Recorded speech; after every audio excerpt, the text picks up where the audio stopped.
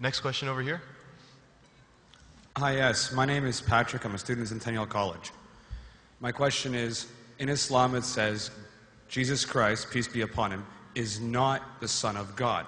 When we are all children of Allah and born of mother and father, for he is only born of a mother, why is he not the Son of God? Brother Patrick asked a very good question, a very important question. He said that why in Islam is Jesus Christ, peace be upon him, not considered as Son of God? When we all are children of God, he being born of a virgin woman, all the more reason should be. See brother, if you tell we are children of God, in that way I've got no problem at all.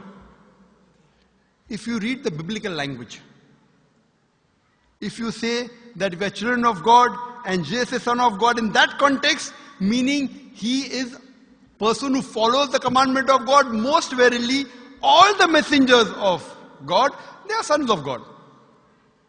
But the problem is, if someone says he is not a normal son, but he is the begotten son, then there's a problem. Because if you read the Bible have got sons, the God has got sons by the tons. If you read the Bible, Adam is son of God, Ephraim is son of God, Israel is son of God. It's mentioned in the book of Romans, chapter number 8, all those who are led by the Spirit of God, they are sons of God. That means if you follow the commandment of God, you're a son of God. I've got no problem with that phrase at all. But today, that phrase has been misunderstood. You know, for example, if a young son asks me a question, I said, Beta, son, it's a very good question. He won't mind because I'm elderly, you know. But if I say that begotten son, that means I'm insinuating him. You know, maybe he'll punch me. Fine. So what do you realize? That using the phrase son of God, in the context that we are children of God, we have no problem.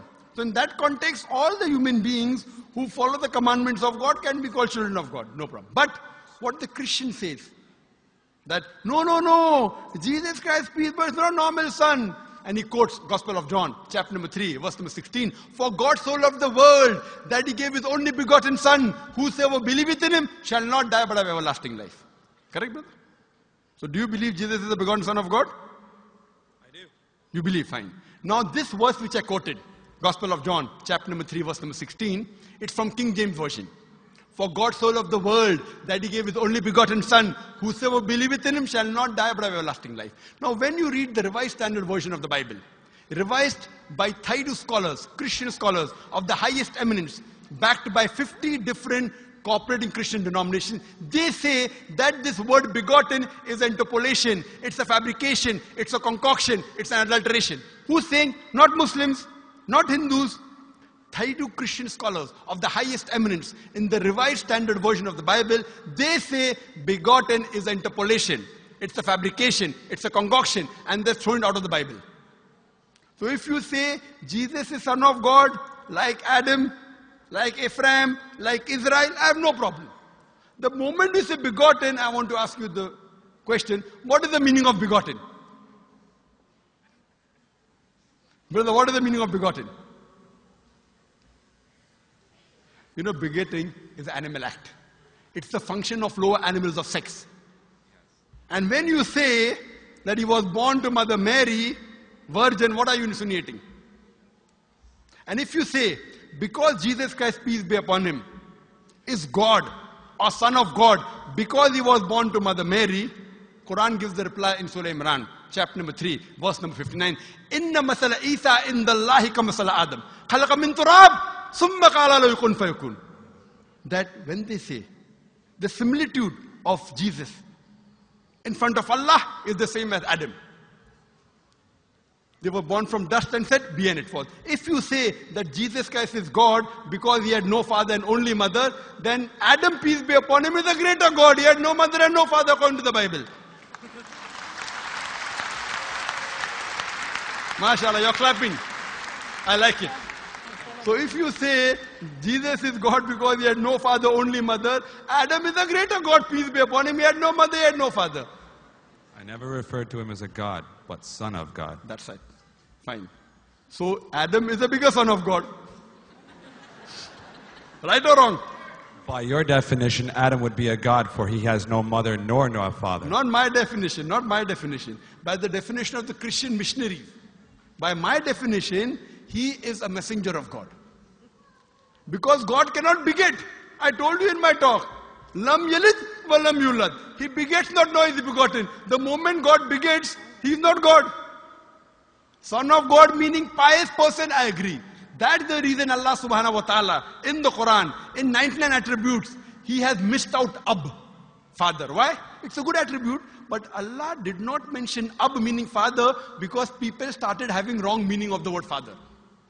So he used the more difficult word Rab, but did not use Ab. Logically it's fine, but Almighty Allah subhanahu wa ta'ala purposely did not use the attribute Ab in the Quran because people will misunderstand. That's the reason English-wise, saying Jesus is the Son of God, meaning messenger of God, I'm with you. But the moment you say begotten Son, I have objection. So you say Jesus is a messenger of God, I say peace be upon him after his name. So I respect Jesus Christ, peace be upon him, more than you, Brother Patrick. Because when I take his name, I have to say peace be upon him. If I do not say that, I'm wrong. So I love Jesus Christ, peace be upon him, more than you. I follow his teaching more than you. And if you want, I can prove it to you. That's a different argument, not for tonight. Sorry? That's a different argument and not for tonight. Okay, fine. I'll give you a few things. Jesus Christ, peace be upon him. Fine? If you read the Bible, he was circumcised on the 8th day. Fine? Majority of all the Muslims are circumcised, the Christians aren't. So if you say Christian means a person who follows the teachings of Jesus Christ, peace be upon him, then it's mentioned in the book of Leviticus, chapter number 11, verse number 7 to 8. It's mentioned in the book of Deuteronomy, chapter number 14, verse number 8, you should not have pork. It's mentioned in the book of Isaiah, chapter 65, verse number 2 to 5, should not have pork. Muslims don't have pork, most of the Christians have pork. If you read the book of Ephesians, chapter number 5, verse number 18, in the book of Proverbs, chapter number 20, verse number 1, it says you should not have alcohol. Muslims as a whole don't have alcohol, most of the Christians have alcohol. If you say Christian means a person who follows the teachings of Jesus Christ, peace be upon him, we Muslims are more Christian than the Christians themselves. We love him. We respect him. If you say, I love Jesus Christ, peace be upon him, but don't follow his teachings, your love is false. We, therefore, mashallah, I love Jesus Christ, peace be upon him, more than most of the Christians. Because I follow his teachings, I respect him, I revere him. And Jesus Christ also said, in the Gospel of John, chapter number 16, verse number 11 to 14, I have many things to say unto you, but ye cannot bear them now. For he, when the Spirit of truth shall come, he shall guide you unto all truth. He was talking about Prophet MUHAMMED to come. So Jesus Christ, peace be upon him, said, you have to believe in the last and final messenger, Prophet Muhammad sallallahu alaihi wasallam. So even that way I'm following Jesus Christ, peace be upon him. I believe in Prophet Muhammad. Do you believe in Prophet Muhammad as the messenger of God? I do. MashaAllah. Now you're more closer to... Allahu Akbar. Allahu Akbar. Subhanahu wa ta'ala. Now he wants to say the Shahada, and then we will move forward and say Ashhadu an la ilaha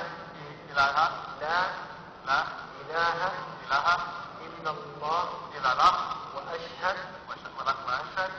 an Muhammad Rasulullah. Rasul Allah. I'm more excited than him. Allahu Akbar. Allahu Akbar. Allahu Akbar. Allahu Akbar. Allahu Akbar. Welcome your brothers and families. Welcome in. Showing the Islam. Showing what God says. Jazakumullah khair.